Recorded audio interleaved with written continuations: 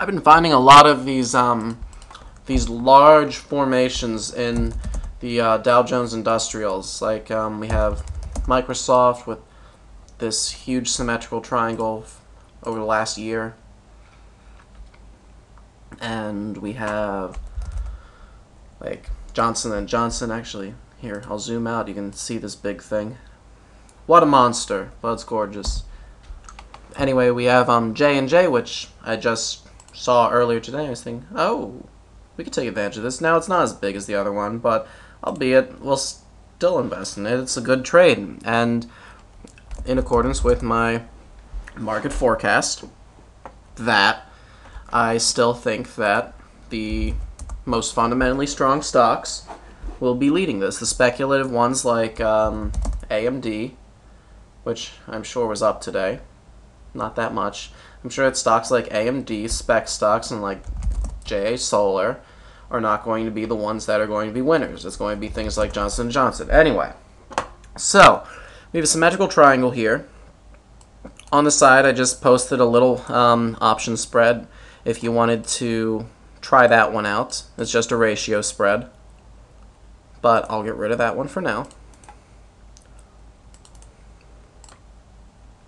And we just have our simple triangle right here.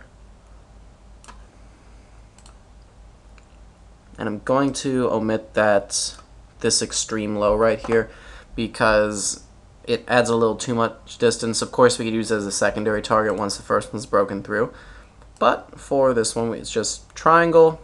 We have, let's see, 1, 2, 3, 4, and 5 touches coming up. So we'll see what happens. It will be a legit triangle.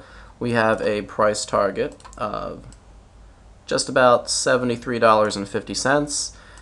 And to the downside, which I think is improbable, we have a price target of about $52.50. Now I think that this is going to be a upward breakout. Let's take a look at the momentum indicators. Move into the 6-month chart, and we have a buy signal that just occurred, but also to make a note that we have a channel in the stochastic indicator.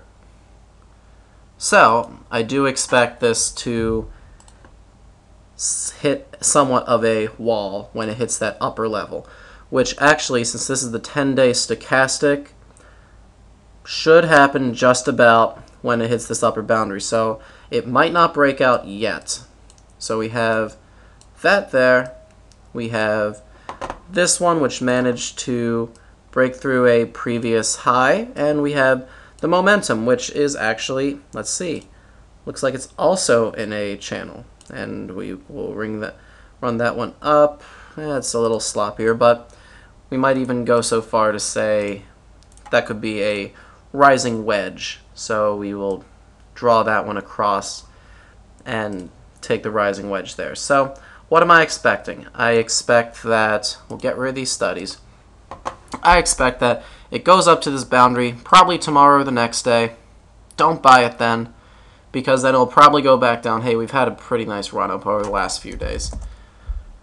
Get ready for a small correction in the market, nothing too much, and then when Johnson & Johnson, when they put out their earnings, which is 8 days from now, so how many trading days?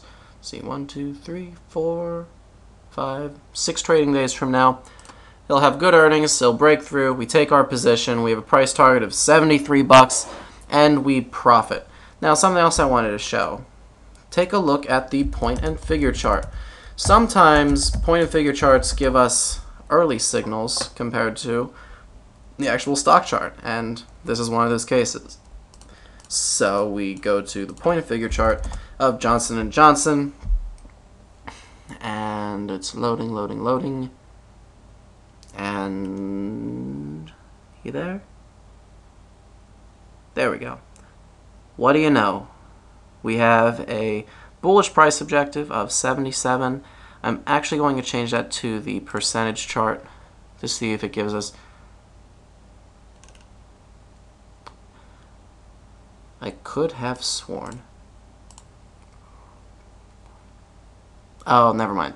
I got it. we'll have an extra buy signal if it breaks above the 65 level. So 65, yeah, just about the top of the symmetrical triangle. So that's when we'll get the extra buy signal. But anyway, we do have a bullish, it is bullish at this point.